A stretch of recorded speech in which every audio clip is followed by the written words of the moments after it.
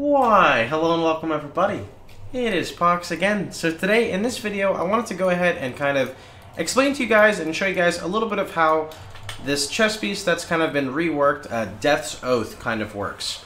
So Death's Oath deals a flat amount of chaos damage per second to you if you have killed a target recently, but it grants you the level 20 Death Aura skill. And just like Whispering Ice, for example, if you socket gems into the chess piece, it will actually affect the aura itself. And you can see that here with the Death Aura. Now the Death Aura deals a flat amount of chaos damage per second and can be modified with support gems and nodes on the tree. So I just have a Berserker that I'm leveling right now. It's very low level, it's level 67. And I just wanted to show you guys a little bit of how the character performs. So currently, I'm gonna go ahead and show you guys in a Blood Aqueduct, because this is where I'm leveling to about 70. I'm 67 right now, so this is not gonna be anything special, but I just want to show you guys. And we're also using Abyssal Cry and Blight supported with it, and I'll talk more about that after.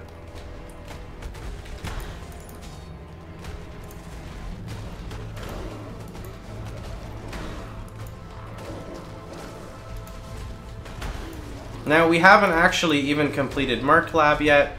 Merc Lab for this character would be 40% more damage. And what I've kind of, or at least want to do for this character is, the goal is that the Death's Oath will basically act as kind of like a 6-link for Blight, if that even makes sense. I'm trying to get the damage on the aura to scale enough where it can kill white mobs relatively quickly, which is really good for triggering Abyssal Cry. And just targeting monsters that I really can't see, where I'll still have Blight for actual single target with the Alepathy gloves, and I'll talk about that after we finish this quick zone. Now, one other cool thing is that Death's Oath does damage over time to you, and with the new changes to Mind Over Matter, you can actually mitigate that damage over time very, very effectively. So that 450 flat chaos damage that I'm taking basically does nothing to my character, as right now I'm sitting on 69 chaos resist with very, very easily acquired gear. Now this is before the last penalty. I haven't actually even finished all the content in the game with the character yet. We're actually only up to Act 9. So, just to go over a little bit more with the way the character works. You can pick up a pair of Embalmer gloves here that give life and chaos res for, I don't know, a couple chaos. You can pick up Dusk Toe, which gives you 50 chaos res while using a flask for a chaos, maybe not even, maybe an alchemy orb. And then you can get like chaos res on your gear. You have passive trees, or your passive tree can have chaos res like Purity of Flesh. I believe Necromancer gets chaos res, and if you go CI, you're completely immune. So, really fast to go over Death's Oath. The way Death's Oath works is it's a little bit interesting. So currently what I'm using on it is Void Manipulation, Swift Affliction, Less Duration, Efficacy, and Arcane Surge. Ideally I would get 5 off colors, and this red socket here would be a blue, so you could use Conk Effect and increased AoE. So now just to go over it really fast to explain the way Death's Oath works, is we need to break down Threshold Jewels. So what Threshold Jewels are is they're jewels that work for supported skills, so this would be for Blight, and sometimes they can even add a tag onto a skill, like Explosive Arrow. A tag is basically what you see on top of the skill, so this would be Efficacy, and it's a support and a duration. So if we were to socket, for example, Void Manipulation into our Death's Oath, you'll notice that it actually gives it a damage increase, right? It goes from 1.5 to 2000, and that's because this is chaos damage over time.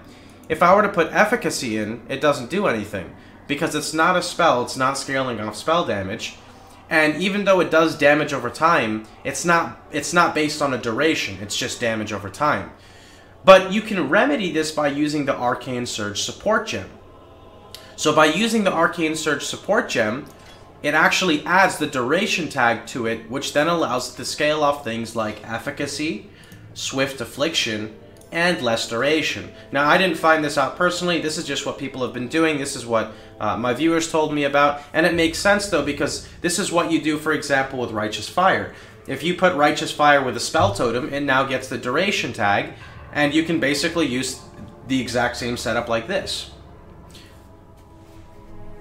Okay, so that's pretty much how that works. Now you can also use things like Spreading Rot, which make the targets take increased damage, which is really cool, because this is 50% increased chaos damage, which will scale with your Wither Totem, which will also scale your Death's Oath. And the way we have it right now is basically, we want to be able to do enough damage that we can pop a target instantly, and we can just cascade and scale the Abyssal Cry, which is very good for, at least for what I'm trying to do. And later on, our goal is going to be to scale it with, for example, Unshattered Will would be for Blight for single target, and the Alepathy Gloves, even though we don't have a 6-link, we'll have 5-link plus the Berserker's 40% more damage. And then we also will have the Death's Oath aura, which will hopefully make up that last link. And then the next couple levels, I plan on grabbing Whispers of Doom, and that way I can drop Purity of Elements because I have like shit gear, and I can use Temporal Chains with Blasphemy instead. Anyway, that's pretty much about it. I just wanted to give you guys a little demonstration. Before I actually finish up this video though, I'm just going to go ahead and run through this for you guys without actually doing anything, so you can just see the pure Death's Oath. I'm just going to have the Witchfire on and running through essentially, and you can see exactly how much it does. Now this can also be scaled with global modifiers such as, I don't remember exactly what it's called, Hidden Potential I think it's called. Hidden Potential would be a pretty okay way to scale it as well. You could also get things like, I honestly don't even know, jewels. I don't have any jewels for damage right now, except for the Spreading Rot jewel, which is from Blight, but I'm not really using those right now at all. Now, this can also be scaled with Aura Effect. That's the one really cool thing about Death's Oath, is by picking up nodes like Leadership, which you can find, for example, Leadership would be over here. That 50% increased AoE would scale it. Also things like increased aura effect, such as here, and you can find those all around. They're in Shadow. You have it in Scion, Templar, Ranger over here, and even, which I plan on coming down through here, Duelist, which has Champion of the Cause.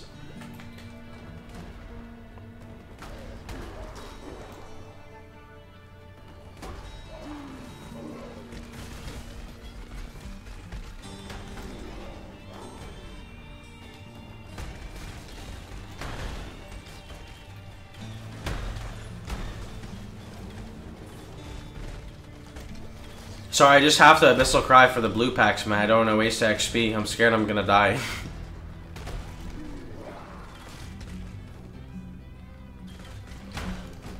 Now, this cannot be scaled with things like Empower, Enhance, and... I don't remember the other one. Empower, Enhance, Enlighten? I think that's the other one. At least I'm pretty sure it doesn't work. Because it shouldn't work for, like, Whispering Ice either. Alright boys, so that's pretty much about it. Remember, if you liked the video, please feel free to like, share, and subscribe. And remember, you can catch me streaming live every day at twitch.tv/Pohx. Just as a quick shout out, if you guys are curious, I will be streaming Divinity Original Sin 2 a little bit in my off time. Actually today or tonight I'll be streaming it, so feel free to stop by if you're curious for that. The game just got released today. Anyway though, have a wonderful time everybody.